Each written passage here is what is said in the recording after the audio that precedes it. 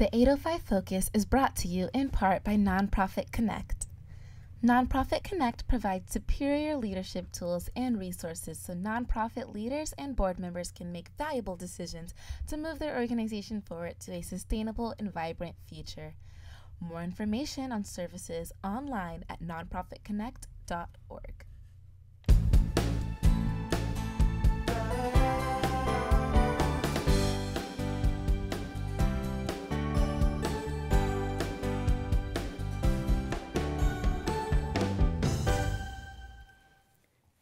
Welcome everyone to 805 Focus. I'm Dr. Cinder Sinclair with Nonprofit Connect, and we will be bringing you the latest on your favorite nonprofits. So get ready to be inspired. Our special guests tonight are Carl and Leslie from the Parkinson Association of Santa Barbara. Welcome. Thank you. We're so glad you're with us today. Yep. And so I know there are a lot of exciting things going on at the Parkinson Association. One of which is an annual forum that you have that we want to hear all about. And the other, Leslie, you teach an exercise class that really makes a big difference. So who wants to go first? Do you want to talk about the forum or the exercise? Well, let's start with the forum, just to get it out of the way. So every year, actually April is considered National Parkinson's Month. All right, that's good for us to know. So at the last Saturday in April, for the last 12 or so years, we've put on a symposium to help educate the local populace here about Parkinson's disease. So the last Saturday in April, and this year we're going to have someone, I'm not sure exactly who it is because they keep changing on us, from the Michael J. Fox Foundation that's going to show up and help educate the local populace. And so who can come to that? Just anybody that wants to? Anybody can come that wants to, but you're supposed to go online to, I don't know if I have it or not, our website to register, because it does cost $25. Okay. $25 to show, but once you're registered, or you can show up actually the day of and also pay too. So. Okay. So a person can go on your website, Parkinson Association of Santa Barbara, they can just look it up and register for the forum. For the symposium. Symposium, sorry. What kinds of people usually attend? It's mostly Parkinson's patients, which I'm one. Okay. And their caregivers. Oh, all right. Okay. And we have various groups from Medtronic, which is a company that supplies DBS systems for Parkinson's patients, to local groups like hospice and I want to say the Center for Successful Aging. Oh, yes. Table there. So there's a variety of things. You get to show up. You can go around all the tables and kind of check out what's going on and go from there. Is it an all-day affair? Is it in the evening? It's from 9 o'clock in the morning until 3 o'clock about. Okay. And so are there different booths and things, or is there a discussion group? Or? There's different tables that you get to go to around and show up and check out all the sponsors, so to speak. And then about 10 o'clock, from 10 to 2, we have our speakers. Oh, all right. And so they actually speak, and then at the end we have a question and answer session. Well, that's good. And I know last year you said you had about 200 people show up. We had about 200, which was our biggest year yet. So that's great. We're hoping to beat that this year. You know, I've heard a lot of people talking about that symposium, and I think it's growing in popularity. Yes, it is. And actually, one of the things will be, one of the groups that shows up will be the boxing group, which is what I attend to do my exercise. It's a little bit more than what Leslie does at her place, but maybe Leslie could talk about what the exercise program that we provide on Tuesdays and Thursdays, I think, every week. So you go to boxing, and now, if I remember right, you said that your boxing class or group specializes in Parkinson patients, right? Correct. There's a particular program. They actually had to go back to the national organization in Indianapolis, I think, to get trained. They've been doing it here locally for about 3 years now. and it's great for those that can handle it. Once you get a little too far along in the disease, you probably can't handle it. I see what. And then you need to step down and do something less, like the dancing or the other program that Leslie wants to talk about. So Leslie, tell us about your exercise classes. Well, my program I designed over the last 10 years. I've been teaching it, and I call it Move to Connect. Move to connect. Your body, connect your brain to your body. Got it. And I grabbed from LSVT Big and LSVT Loud, which are the two big physical therapies that work very effectively with Parkinson's disease. So I've combined a lot of ideas from something called Chair Chi, and there's a man by the name of John Argue who originally inspired me, who's from Oakland. He's retired now, but he was my mentor when I first began. He spoke at one of the symposiums in 2008, I think it was. And so I had taught some people with Parkinson's for 2 years, teaching them ballroom dancing. And one of the men that I taught, he said, well, you know, this dancing thing, there's an article in Scientific American. It was 2008, Scientific American, and it proved that tango dancing in particular was extremely beneficial to people with Parkinson's. So I taught them ballroom dancing first, and then I taught for the Parkinson's Association, and it was a bigger group, and I was very concerned about people falling, so I created it. So I call it chair dancing, and it's very much coordination based, and it's connecting the brain to the body, and it's using music and these things that that Parkinson's likes to take away, like the voice gets really soft. Everything, I like to describe it as everything gets very tight and small, if that you concur. And the whole idea with a lot of the movement and big and loud is you're doing large movements, completely opposite of what the body wants to do, and do it in a loud voice. So I've combined these two things to make it so that they're expressing using their voices, because the voice gets really soft too, and the eyes quit tracking a lot. There's certain specific things that Parkinson's disease causes in the body, and so the movements that I do in the class are designed to counteract that. So it doesn't look. It looks easy, and everybody that comes, even the caregivers. I just had a new woman come in today, and she goes, "Wow, that was really hard."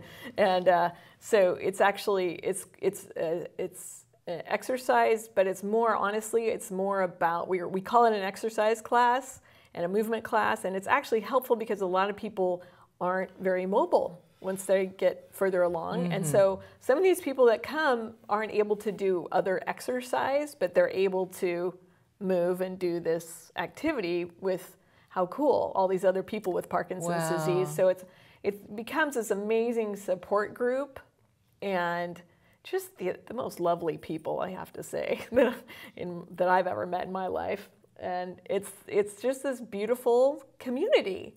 And then the caregivers, there are lots of other activities for the caregivers meet in the other room, and we're in the main room doing this. Takes place at St. Andrew's Presbyterian Church on Tuesdays and Thursdays from 1 to 2 p.m. and it's like a $5 donation. And there's also another one by the name of Peggy Buchanan, who's been around town for a long time. It's wonderful. So she also teaches. So we share the teaching now. Golly. So you've really created this very special and unique program. Yeah. How long have you been doing it?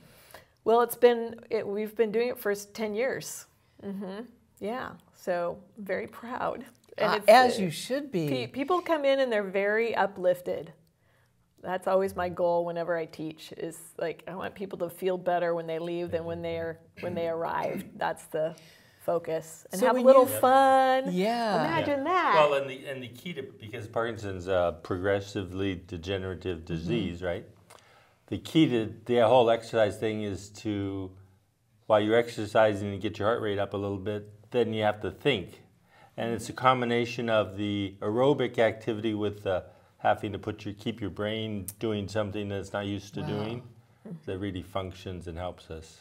Gosh. So, Yeah, mindful movement, I like to Yep. call it. So you're connected, you think about what you're going to do before you do it. So it's like instructing your body how to move, because the automatic responses get taken away from Parkinson's. And that's like things like walking. I mean, you know, it's like, well, how do you walk? Well, gosh, let's think about that. And how do you construct that when that's not happening automatically? And so it's an amazing, everybody can use the training actually, just to move smoothly and gracefully. Yeah. So Well, again. And particularly as we get older, you mentioned the falling, you know, the real problem is the tripping and losing your balance and whatever. And so anything you can do to delay that process, it helps you. Yeah.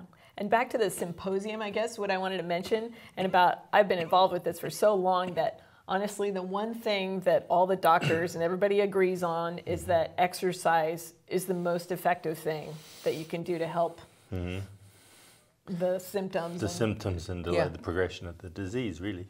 So that's... Yeah, I mean, it makes exercise. perfect sense. But the first time I ever heard that, I was surprised. So 10 years ago, you were creating this exercise program specifically for Parkinson's patients. How did you put together all those ideas? Did you research and then say, oh, I love dance and exercise, so I'm going to do this? Or how did that happen for you? Well, it just sort of, Craig Paladin put me up to the task. I was like, I don't know what, I'm not a doctor, I've been teaching dance since I was 16, so I've taught aerobics, and I was a ballerina and a modern dancer, and I've done ballroom dancing for 25 years, so I was like, I'm just going to combine what I know, and I've been continuously researching and adding to my repertoire and learning about the brain and how does it function and how does Parkinson's affect it specifically. And so yeah, it's an ongoing exploration, and How exciting. yeah, it's amazing. I mean, and again, it's like the disease is not an easy one to manage. Yeah.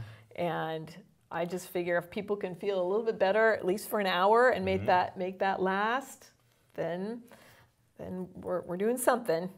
That's keep it's the positive attitude too. I mean, again, Yes. I would mention fun, and if we can get together and have a little fun and have a little community and be a little joyous around the ridiculousness of this whole thing, then how great. That's it. What a great Well, attitude. and you know, the disease, which is really caused by lack of dopamine in the brain, right? So anything you can do, like exercise program that Leslie puts on, or the boxing that I go to, or whatever, anything you can do to do that helps generate your dopamine levels naturally, rather than have to take medication for it. So it really does help. Great. Yeah. Yeah. So I guess, so you've been involved for 10 years or more. And Carl, how about you? I've only been diagnosed for about 5. Probably had it for about 10, but I didn't know it for the first 5. Yeah. And so, yeah. So then you looked up Parkinson's Foundation and decided you'd join 5 years ago-ish. Yeah, about that. And you're a board member now. And I'm a board member.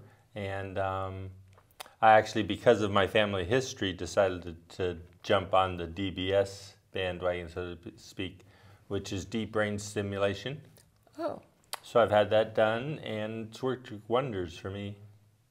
that is great. So, yeah. That's something important for people to know about. Yeah, it doesn't work for everybody, and not everybody's a candidate, but it certainly has improved my life a lot, a ton. Good. So I'll bet you've got a story or two you could share with us. Well, usually the reports of the people that come to class are that people, again, like feel better than when they arrived. And starting with Craig Paladin, I had been teaching him ballroom dancing, and he'd been diagnosed, and he began to realize that when he danced, he didn't tremor.